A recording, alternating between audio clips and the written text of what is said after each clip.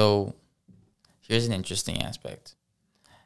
At this point, if I were to, let's just go ahead and say if there was two types of people type of thing, I could easily say they're the people who are 100% still like waiting for the next word from the government, let them know what the situation is. And I would say almost equally as half are kind of like, if it wasn't for the fact that you're applying actual force of some of these rules, I wouldn't be going about it. I'd just be going about the rest of my life. Just going through the motions. So that aspect right there. And then there's some people who are completely just like, fuck this, I'm not wearing a mask. I mean, it's a much smaller group, but actually I feel like that is one of the things that I feel like we've been tricked into buying into, is that you have to, it's like you have to choose like this side or that side, when it's like a lot of times there's a spectrum.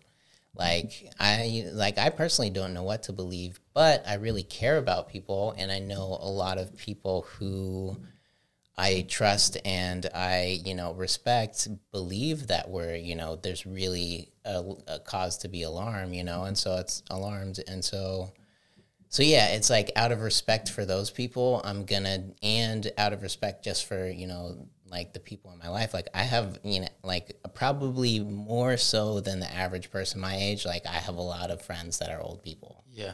And so it is really important for me. Even if you look at if you were sick before, you wouldn't be around them. Yeah, true.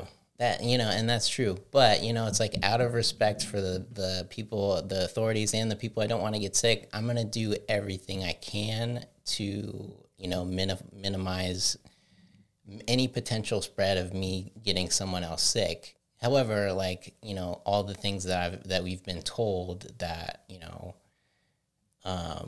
about the asymptomatic spread, and you have to be hyper vigilant. I find that slightly convenient. I mean, it's just it's so I feel like convenient. I have a pretty good idea of when I'm sick and when, or if I have cause to be alarmed, and regardless of all that, I'm still gonna follow the recommendations, within reason. I'm still gonna be extra cautious to make sure I don't get my loved ones or some random person sick. But tell me this though.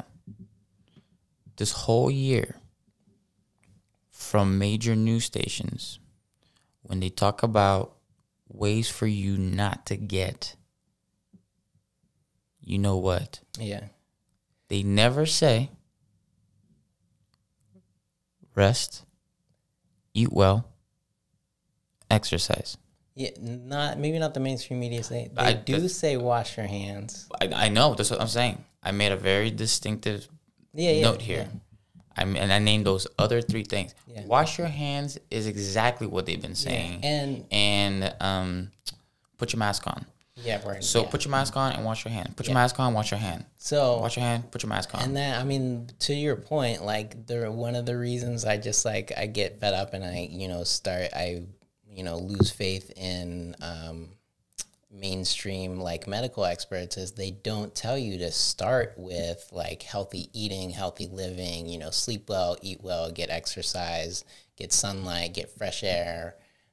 Eat lots of vegetables. If you are sick, get extra rest, make sure you get some vitamin C. Well, why is it you don't hear that first?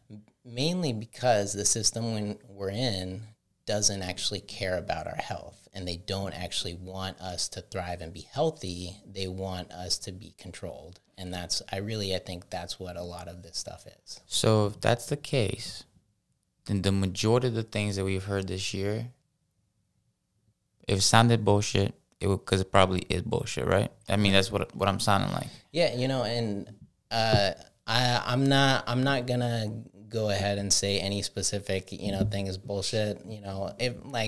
I feel like people should find an authority they trust and get whether it's a doctor or someone who's.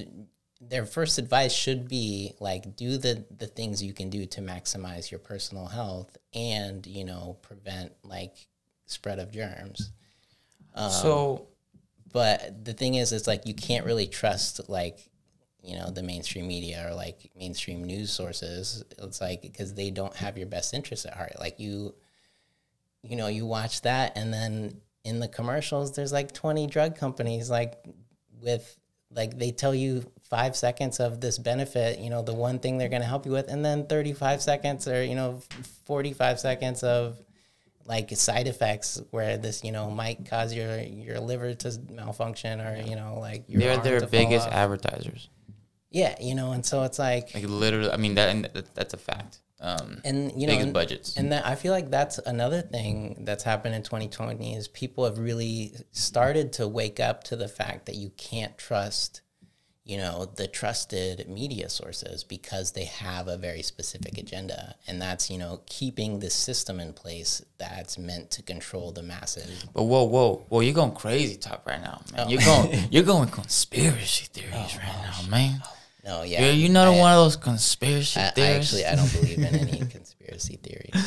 Okay, though, but tell me why, though. It seems like more so than ever, the line of conspiracy is getting drawn by a lot of people in a very dismissive, two-dimensional way. In a very, if you know what I mean. Yeah. And so they're finding out like a couple things as to that you're not really about, or you don't buy into, specifically about 2020. And I don't even have to go before that. Yeah. Like, No, don't 2020 get is me enough. started. And I've seen more so than ever, personally, actually, both my real life and internet. Well, obviously the internet life, we all seen probably a lot of the same stuff. But yeah, long story short, the divisiveness has been unreal in regards of like people coming up with those sort of ultimatums on once finding out a certain thing about a certain person, drawing that line and sort of been like, Oh, we're not friends anymore. yeah, like we're not interacting. You're canceled. Type of thing. Yeah, cancel culture. We're canceling you. You're out. So, I mean, personally, I can see why that's happened this year. I mean, I personally don't think, going back to the media, they don't help.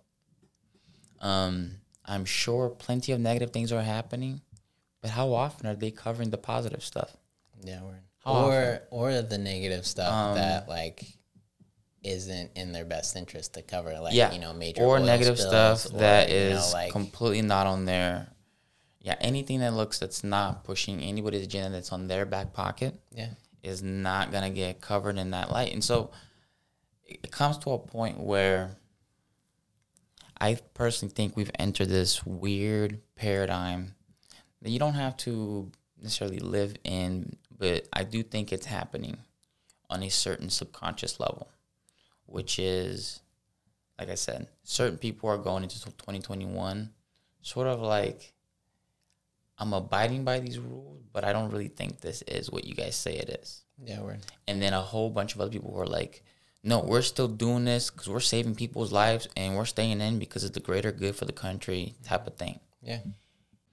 All right, thanks for watching this clip from Appropriate Culture. If you want to watch the full episode, go ahead and check out us at appropriateculture.com. You can also check us out on social media platforms at Appropriate Culture. Like, subscribe, and we'll see you guys on the next one.